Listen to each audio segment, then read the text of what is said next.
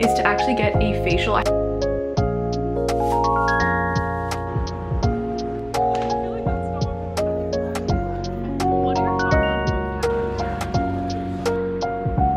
And yeah, that's why I moved.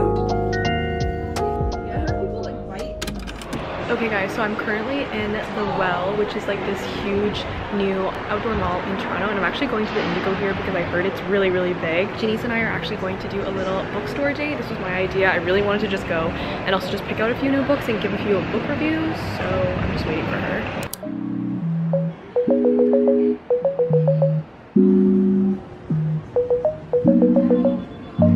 There's even a like coffee truck in the store.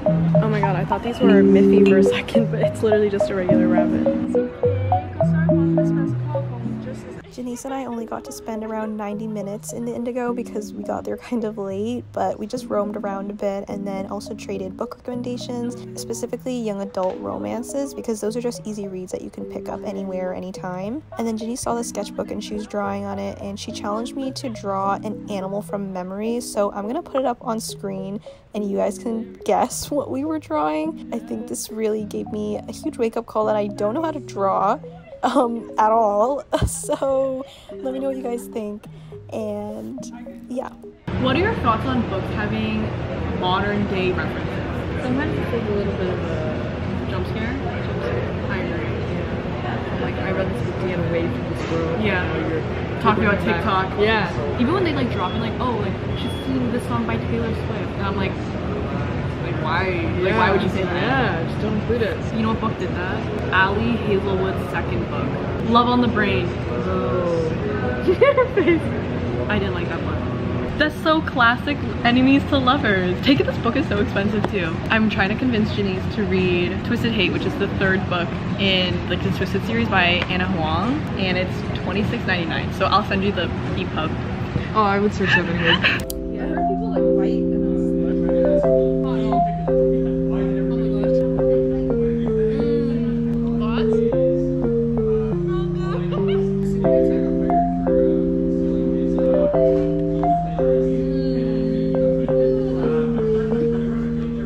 So I just got in and I'm actually going to go get a haircut because as you can see, my hair, the layering isn't exactly perfect. Like this piece is like really, really short and then this piece is like so much longer, and I think it's just because I've been playing around with it too much. I've gotten it permed so many times. It's not necessarily dead. Like I would say my hair is actually quite healthy for permed hair, but I just want to fix up the layering just because I feel like my curls haven't been curling the way that they should be, or just a little bit inconsistent even with my hair care routine. So I'm going to a salon right now and I'm honestly just gonna cut off like this much, I think, which is about like 2 or 3 inches. So this is probably at its like worst state, but yeah, I'm gonna head out right now.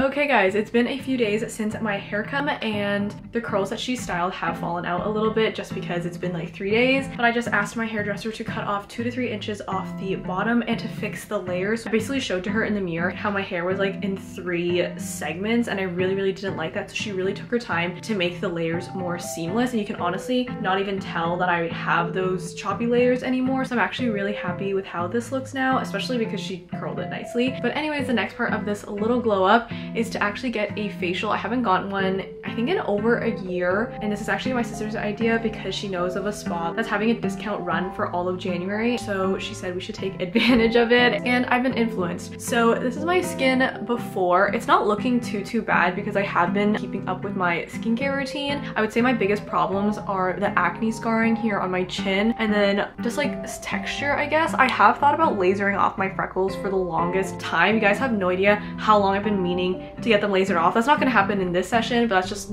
a skin concern that I've thought about. But anyways, I'm going to head out now because I'm going to be late.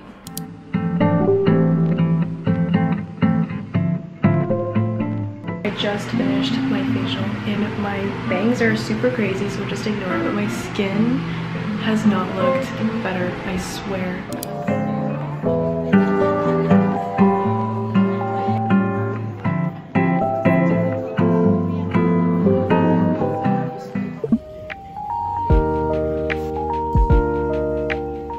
So not every day do I decide to work at a cafe because I do have quite a few meetings and calls that I should be at home for or in a quiet place for work. So I came to Rooster Coffee House after all my calls for the day, and I just worked on patient information sheets again. And I do have to say that I am enjoying my own company, just doing things on my own in the city more and more, like as I do it every week.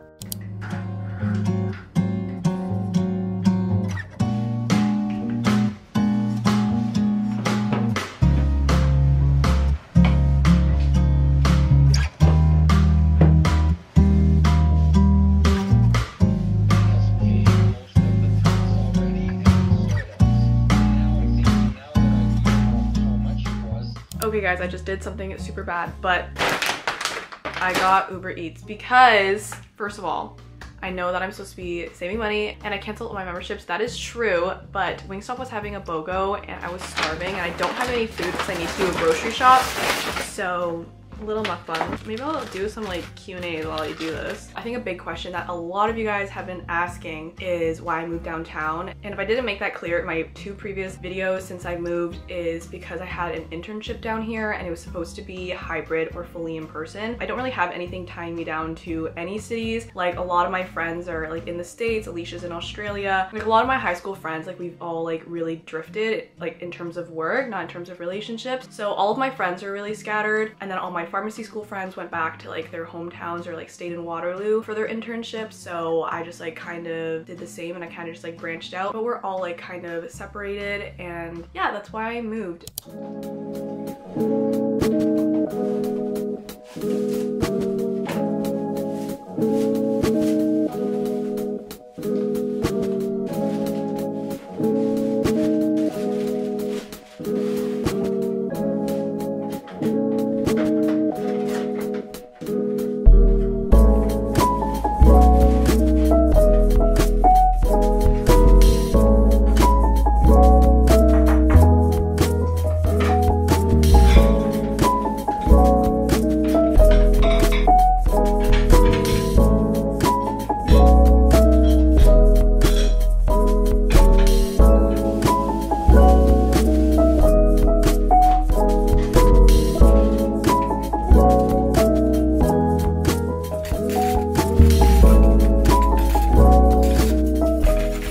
As you guys saw, I was cleaning the kitchen. I was gifted a bunch of sweet PR from Fenty Beauty. So I'm actually just gonna read about this with you guys. It is the Hydrating Longwear Concealer. I'm actually like a beauty guru, but they sent over 3 different shades, and me and my sisters are all super close, so I'll definitely give whichever one doesn't match me to one of them. They also sent over a blurring tint, which I'm excited to use because people said it's very skin-like. They also sent over the Invisimatte powder, which I'm excited to use, and also like these little makeup sponges, which I think are so cute. Oh my god, they're so tiny. Oh, they also sent an eye cream, and then I actually went home to Mississauga on the weekend, so I picked up 2 hair products from an Asian beauty store. I got the viral Japanese hair mask. This is by Shiseido. It's the Fino Premium Touch hair mask. And then I also saw this was super popular. I think there's 3 different kinds, but I got the Deep Moist Hair Oil. Last thing, NARS actually sent over, I actually don't know if this is for Valentine's Day or Lunar New Year or Chinese New Year or Vietnamese New Year, but they sent a really cute lipstick in this like nude. But guys, I love playing with makeup even if I don't wear it like every single day. I don't know if that's gonna work for me, but